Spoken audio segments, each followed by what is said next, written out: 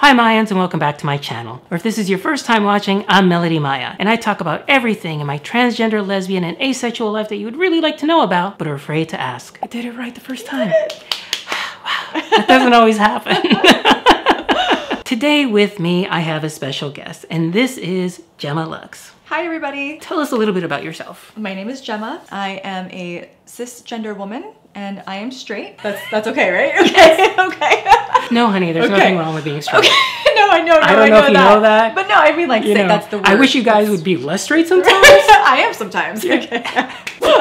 I'm from Tampa, born and raised in Tarpon Springs. I am 36 years old. I'm a Gemini. Aside from doing makeup, I'm a professional pole dancer. So I teach pole dancing classes, I travel and perform, and I used to compete. I'm no longer competing. Now I just help people with their competition routines. Gemma obviously is also the makeup artist. I am a Vixen as well. That's right. I am. She also has her own channel. So I'm going to put all her information down below. Please go and follow her. And I'm sure you'd be open to giving advice to trans women. Absolutely. Right? 1000%. As you can probably see, I don't have a stitch of makeup on right now, except for a little moisturizer and sweat, because I am nervous as shit. I've done my own makeup, Bare Minerals foundation, because it matches my skin tone. I have nothing against Bare Minerals. Alright, good. What would be like the basic elements that we should go and look for, like in makeup? So when you think makeup, you want to think skin as well, because you want to have a good base. You need to have moisture onto your skin so that everything applies nicely and smoothly, especially if you have dry skin. And even if you have oily skin, because if you do not moisturize, your face will overcompensate and produce more. Depending if you have uneven skin tone, sure, maybe you want to put some foundation on your whole entire face. It just depends on what you're comfortable with. I have vitiligo, so by definition, it's uneven.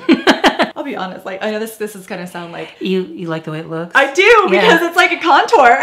I know it's hard to accept our flaws, quote unquote, but yeah. But for me, I put concealer on just basically the center of my face, okay? So I'll put it under my eyes, down the bridge of my nose, my chin, and forehead, and then I just buff that out. It covers my dark circles. I even use that as an eyeshadow primer. I try to be as simple as possible. So yeah, moisturizer, either foundation if you want, and concealer. If you want a bronze, get a bronzer, put some color back to your face, and also I even just kind of use it for a little bit of like evening out my skin tone. You don't have to contour.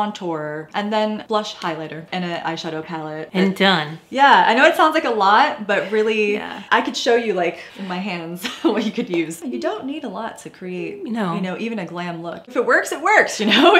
I'm not fancy. A couple of brands that I really like, aside from Bare Minerals. She brought her little packet here. This is Born This Way by Too Faced. They have a really nice line, but I really like NARS Sheer Glow. How do you spell that? N-A-R-S. That is a really lovely all-over foundation. It does have a little dew to it, so it's got some moisture. Primer that I like to use from Benefit, it's called The Porefessional. It blurs out your pores. Put it onto your fingers and you want to pat it into the skin and then sort of just work it out, because you're trying to fill in the pore area. So like, you know, for me, I'm very oily, so my pores are larger. Or you can take estrogen and your pores will get smaller. Maybe I should, I think I need to do that. Yeah, you could do that. Really? For those of us who want a little bit of glow, backlight priming filter. And this is from Becca. It's a really good brand. I really love all of their highlighters. And this one is Instant Complexion Refresh. You'd want to put this under your foundation, especially this one that glows, because when you put the foundation on, if it is a flat matte foundation, it'll add some vibrance. So when you put it on, you'll have a glow. I would probably use this more with like a liquid foundation. One thing I learned from drag queens, that they'll tend to use like a yellow kind of base layer at some point, because that yellow tends to cancel out 5 o'clock shadow look from coming through on their makeup. You would put on your moisturizer, your primer, and then you would put on that yellow tone concealer, then go on with your foundation. If you have dark circles under your eyes here, you put the yellow, that same yellow that you would use to cover here. Also, you can always use like a reddish tone. Blend that in, and then you put the concealer, and then green cancels out red. So if you have red on your skin, you put green on first. Now with all those products you were just showing us, where would I get those? Ulta or Sephora. Or online at those I was just gonna say, you could just do it online as well. My BFF Dawn, who talks about how hard it is for her to put eyeliner on. When you're applying your liquid liner or whatever, you'd want to angle it to the side. The application should be easier. Build up the line. Absolutely. It kind of makes things a little more smooth. And then I also always have a Q-tip with some like makeup remover on standby to like any errant parts. Some concealer in the back of your hand and a flat brush like this. Just paint it off, you know, and just make sure you work upwards. It won't smear the black. Just make sure it's dry when you do it. I'm always like, okay, where do I apply it? Do I apply it over the lashes, under the lashes? You can actually put it in your waterline, Ah. right? So you can totally put liner in your waterline and under along your lash line, and you know, you can smoke it out and you'll be fine. You can do it on both. Without further ado, I'm gonna take off my glasses. I assume I should take off my glasses. Okay, so what are we applying right now? Right now I'm applying just some moisturizer. So 50 years old, this stuff is starting to crack. if you don't know how to control fallout, the powder falling off the brush and onto your skin, I say as a beginner, do your eyes first, then do your everything else. Great tip. My other tip was your look is not going to look complete when you just have eye stuff on. You can get away with like lipstick and go. Yeah. Not like eye makeup and go. I always start with brows first. First of all, what kind of brush are we using here? This is an angled brush, and this is from Morphe. It's the M165 brush. This would be a great brush to line with. So especially when you're trying to... I don't even know how she found that. There's like a trillion brushes in there. It's like a mechanic when they open up the thing, there's like a billion like wrenches and they go, oh, there's a 3/4. I'm like... Yeah, that was so good. And so you want to make sure that when you get a brow brush, it's not a thick one. This one is great as well, but the thing is like it's a little thicker. And so what I use one of these brushes for is for powder. After I've done my liner, or if I've used pomade, I go over with a powder to set it. This will cover more area. You can just use a pencil, like a brow pencil, or they have pomades. Pomades are very long lasting. This one is from Anastasia Beverly Hills. This pencil is from Billion Dollar Brows, Mini Universal Brow Pencil. A brow is probably, for a beginner, a little bit more user friendly. It just takes practice. Let me just get some of this out here. Like a palette, an artist. Yes. But this one sometimes I like to put in the back of my hand to warm it up. Another tool that you want to have when you're working on brows is a spoolie. So in a lot of brow brushes, come at the end of it has one of these. Anastasia Beverly Hills, the pomade, they have an amazing brush. That's the one you should get. You want to brush your brows out. Yeah, I worked on my brows yesterday just for you. They look great. Thank you. When you look at your brows, you want to make sure that the inner corner is basically in line with your inner corner of your eye, okay? So don't extend the line past that point. Try not to go, try not to go in past your inner corner. A good way to kind of like measure like where your arch should be is you get a pencil and from the outside of your nose, kind of angle up over where your iris is, and that's where your arch should be, which is exactly where Maia has her arch. Yes. Good genetics. So for the outer part, you want to make sure that when you line it from the nostril to the end of your eye, that's where you end. So a lot of times people's brows, they end about like here, so you have to extend it, you know, the end of the eye here. Right, yeah. Okay, so that's a good way to measure like where everything needs to be. Do you want me to get chairs? Okay, all right. So to move my entire setup around. You can tell I am not nitty tutorials. So when we're doing brows, we brush them out. And then from here, what you're going to want to do is start from the under part. I'm just going to define this line. Like so. Just depends on your brows. For Maia, I don't really have to do a lot of work under there. Once you've hit that, you're going to want to start with the upper part of the brow. And this is where the arch comes in. I'm gonna go here first. Draw the line. And so if you ever make any little mess ups, I use concealer to clean up after. And you know, always keep a Q-tip on hand. So once you make your lines, you define where you want your arch to be, you start to fill in, brush them out just to make it look softer and keep going. I don't really give people like that Instagram brow. I just kind of always follow people's natural brows. And then when you get to the inner corner, I like to make like little brush hair strokes. So just draw up like so. And you can also, in this little inner corner right here, so you can take the brush, it's flat right there, and go just flick upward, right? Because you don't want to have like block brows where it's like a big square right here. They even make pencils that are so small that you can paint the hair. Yeah. When it comes to your brows are sisters. You know, they're not twins. Much like breasts. Yes. Welcome to Maia tutorials. I'm using concealer right now to clean up and to make it look more sharp and defined. Okay. Okay, so I'm gonna leave the brows alone from here, and I'm just gonna use the rest of that concealer on the lids. And you can use concealer as an eyeshadow primer. If I did want to use a primer, any of the Urban Decay primers are awesome. There's one that's called like Eden. It basically washes out, just like what I'm doing with concealer, just the even skin tone out. So when you're doing eyeshadow, you wanna have at least one brush that's clean. So I'm gonna use this Morphe M505 brush as my clean dome shape. fluffy blending brush. I have this smaller brush from Morphe. It's the M506. And so just look at the difference here in size. I don't know if you can see the difference in size there. And so this is another blending brush. So this is gonna be for, especially for people who have smaller eyes, you're gonna want this brush as your blending brush. And then now here's another, just same thing, another blending brush. Just the bristles are a little different. And so this is what I'm going to use to actually apply color. And then I'm going to clean it up with this. Now, I need to set her eyelids. What you want to do after you do the eyes and you prime them with whatever you choose, you want to always set. Setting powder. This is a setting powder that drag queens taught me to use. I just use that clean brush because it's a translucent setting powder, so you actually can use translucent setting powder to fix any mistakes that you make with your eyeshadow as well.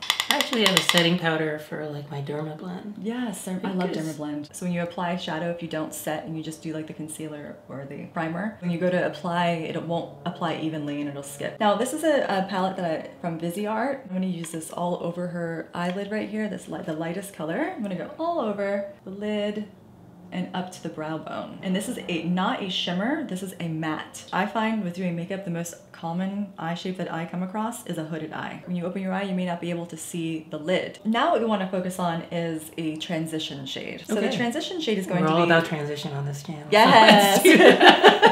So in this palette, the transition shade could be like this one, or even like any of these like darker lighter, all the other darker colors for like working that outer V to make it to add more depth. But right now the transition shade I'm going to use to define the crease area. So I'm going to go in with this lighter color, take the brush, I'm going to place it in and just wipe it side to side right in that crease. Now if you have hooded eyes, you have to create your own crease. I don't want to put it up here, okay? So you want to keep this whole like area clean of product. And when you're holding your brush, you want to make sure you hold it at the end because we're trying to get like a airbrush look. So you want to hold it softly and gently apply side to side. I'm going to bring it down a little bit as well. So notice how I'm bringing it down towards the lash line. Okay, I'm going to get that clean brush and I'm going to blend. Kind of buff it out and make it look smoother. From here, I'm going to go in with a little bit of a darker color. We're literally making a V right in this area right there. And if it falls down or you make any mistakes, it can be fixed. So up, and you want to work your way down towards the lash line and in, making that V. See, that's like, that outer, I see, that outer portion there. So I've just been blending and buffing out the edges so it looks really smooth. I went back in with that transition shade, so I'm bringing that in to the lid a little bit. I think one of the things that I think trans women are kind of intimidated with makeup about is this idea of precision, that it has to be perfect in some way. It's okay if it looks like, holy crap, when you first put it on, it should look like kind of a mess. Right. And that's why you have this clean, fluffy brush to clean and buff and move it around, move the product around. So now from here, I'm gonna go in with a shimmer and I'm gonna take this palette here, Spaziate London. I love this palette. It's got really beautiful like metallics. When you're doing metallics, anything shimmery, you need to use your finger. Another good tip. Yes. Okay. Just use your finger, circle it around in the palette, and now when you're applying, you want to work in and just wipe it on. It's amazing to me how much makeup is finger painting sometimes. You can use your fingers for the whole thing if you want. So now that I've applied the shimmer, now notice I'm not applying shimmer up here. So if you have hooded eyes, you don't want to put shimmer up in this area here. It's going to bring your hood down. You want to always keep it matte there. And now I'm going to go in with a little bit of a lighter shimmer and I'm going to place that just right in the center of your lid. It's like a spotlight, just brings light to that area. It looks really pretty. It just looks really pretty. Translucent powder to fix. How many brushes do you have? A lot. I just stopped counting. I need a lot of brushes as a makeup artist because I need to be able to have the same brush repeatedly. You can even put glitter just right on the center as well. Glitter? I could do, if you want. Who doesn't like glitter? Do you want some glitter? Why not? Oh. I'm using glitter primer from NYX. Whenever you apply glitter, you want to have something for it to adhere to because otherwise it's just going to kind of poof everywhere. Okay, so I'm just going to place a little bit on a brush. You can even just use your finger. Tap it on. If I mess up, I just put glitter over it. When in doubt, glitter. Yep. Always makes everything better. You can choose to do glitter before you do your eyeliner or after. Sometimes the glitter can get in your way though, like if you're making a nice straight line. All right, now we're gonna line. From Maybelline, actually. Maybelline? Yeah. Drugstore brand. I love this stuff. When you're doing your line, you just wanna make sure you keep it close to the lash line unless you wanna make it really big. To clean up the area, you can either use makeup wipe or you can use micellar water and a... That's what I use, by the way. I use this exact brand, this exact bottle. Garnier Fructis Skin Active Micellar Cleansing Water. And it's pretty cheap. Yes. I'm lifting up the product so it came down a little some. I'm actually using my finger to sharpen up the edge. I feel like I should be in a kabuki theater. Then use the concealer. This is gonna brighten everything up as well. Use a small little brush. This is from Real Techniques. I just want to get all really close to that lash line. For the foundation, we use Temp 2. And Temp 2 is usually an airbrush foundation, but use a brush and put it on. I don't own any sponges. I probably should. Yeah. I don't usually blend things out that way, so. You can always switch it up. Try, see what it's like to use the liquid. They make some really nice liquid foundations that kind of are really powdery. Do you have any advice for matching skin tone? Yes, when you're trying to match to your skin, look at your neck or like the inside of your arm here. You want your face to match the neck. Right now it's very light because I'm using this as like a highlighter. So when I do the foundation over it, it's still going to be bright under the foundation. Look all the way up. This is a highlighter that I'm actually going to use to highlight the inner corner to open things up and just make things even more shimmery. And usually you would put this on the cheeks, which we will do in just a little bit. Am I pretty yet? You were pretty before. Thank you. I'm gonna go in and I'll do your lower lash line. Okay, we're gonna just enhance it just by putting some powder there. So I'm gonna go in with that transition shade first. And by setting, it's gonna make your makeup last longer and also help your application of all the other products on your cheeks. One of my favorite brushes to use for contour is a fan brush because it gets right in the cheek, right in this area here. You use this for highlighter and for contour. And it tickles. I'm gonna just take this lightest color here in this palette. It's a Morphe palette. I use this as bronzer and a contour. Now, when you're contouring, ear starts here. You want to think about finding the cheekbone, so right under the cheekbone area, right in there. And that's where you're going to want to place the contour. You don't want to bring it in all the way this way, but this is kind of like the all the way to the outer corner. And also, you always want to work upwards, not down.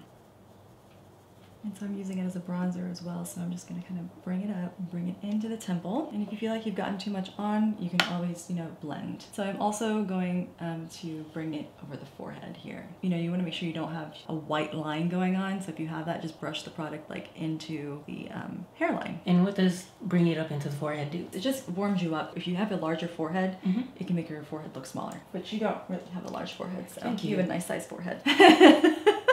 Oh, go on. Oh, again, I'm using it kind of like as a blush as well. I'm gonna put it on the nose to warm everything up and do the same thing on the other side. You have really nice features. Like your cheekbones are great. Thank you. Yeah. I have symmetrical features. Yes.